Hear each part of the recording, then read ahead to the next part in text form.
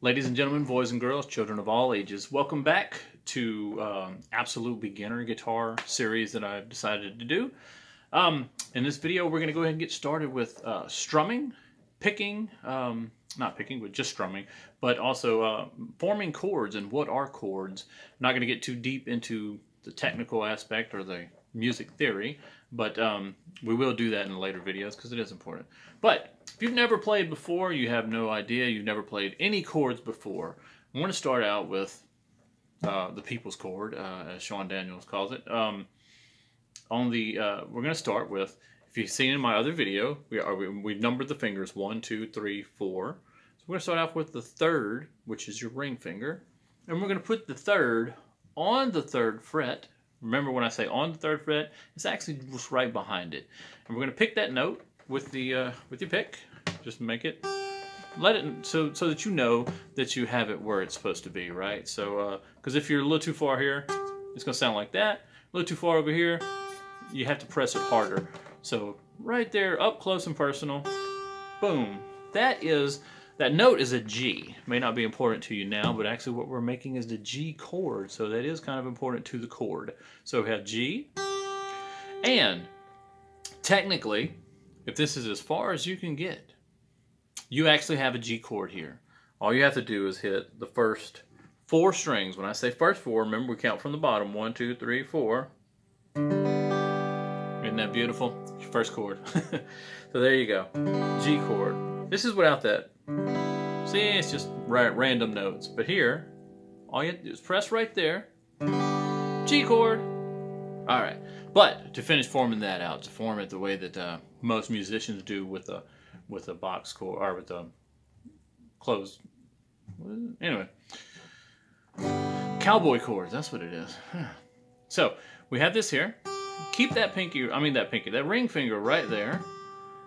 Then we're going to take our index finger, finger number 1, and we're going to go to the 2nd fret of the 5th string. So we count up 1, 2, 3, 4, 5.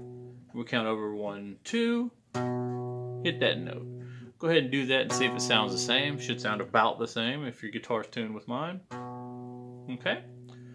And then after that, I'm going to cover that up. You're not going to be able to see it because I'm going to take my middle finger and put it on the 3rd fret of the low E string, or the 6th string. So count all, well, you don't have to count. It's all the way, it's up towards your face, right there. And then, again, hit that, let it ring out. Now what you want to do, if you've never made a chord before, is you want to strum it. Just strum it very slowly. Take your pick and just let each note ring out. And it lets you know that you're doing it clearly and precisely. I don't know if you heard it or not, but when I did this one, my other finger was actually touching the string a little bit and it didn't ring as good. But if and you deaden your strings. Even I did it. So yeah, just practice that, letting it ring out slowly, okay? This is your fully formed G chord of your open chords. That's what I was trying to think of. Cowboy chords are open chords. So if you hear someone talking about open chords, that is the chords that are on this end of the neck, because you have open strings. When you don't hit the frets above these strings, it's called an open chord. It's an open string, rather. So this string is open in the G chord because we're not pressing anything down, but we are still strumming it, okay? And that's why they call it open chord or cowboy chord.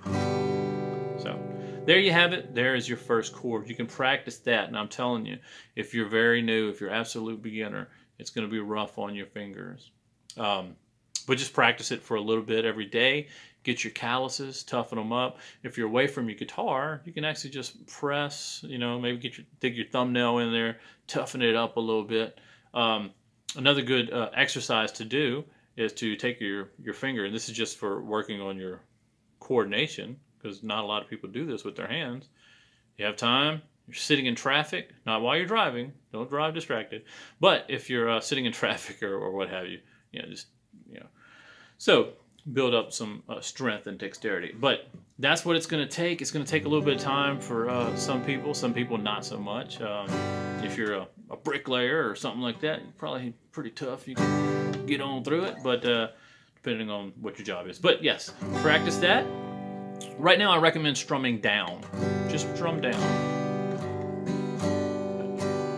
Don't worry about coming up. And if you're practicing your strumming, and you don't even have to make the chord to practice your strumming if you want to practice your rhythm. Practice down. Just remember to keep that arm continually moving.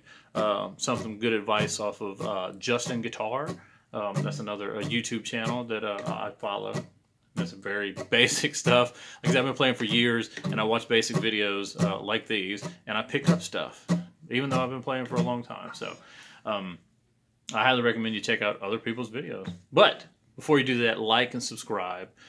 Hit the notification bell if you want to follow me on my journey.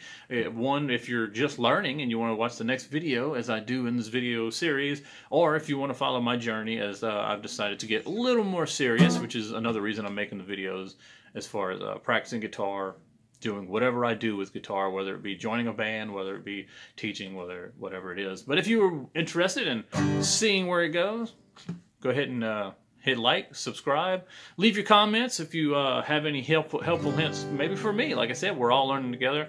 If you have some advice, just put it on there. Criticisms, it's okay. I can take it. And that's about it. So that is your first chord, G chord. So if you hit the notification button, you'll know when I put out the next video on your next chord.